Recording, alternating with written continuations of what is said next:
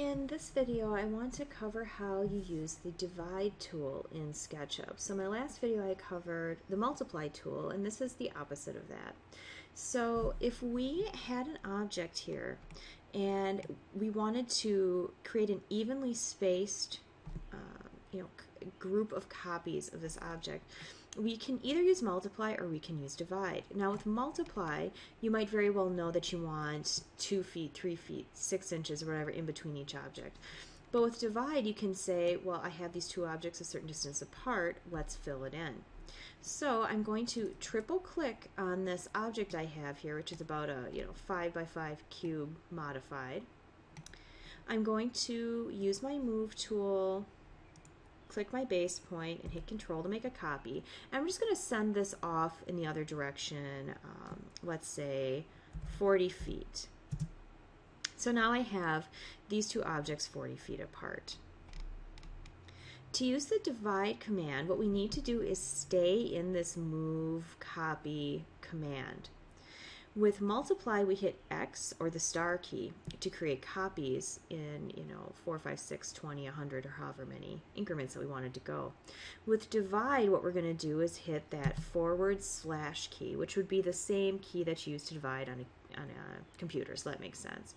So I hit that, and then I'll say divide by, let's say 3, enter.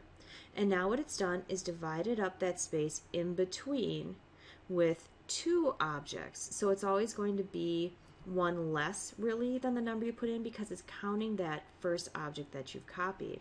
If I say divide by 4, enter, now it's filled it in with 3 objects, and there's 4 spaces really.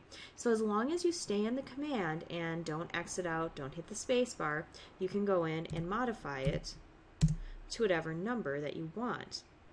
If I say divide by 1, I want to point out, there won't be anything there. And that's because it's counting that initial object as 1, so that's all you have. So you have to say at least divide by 2 to see something. And when you say divide by 2, it will put that object exactly in the middle of the other 2 objects. So that's really the basics of using this divide tool in SketchUp.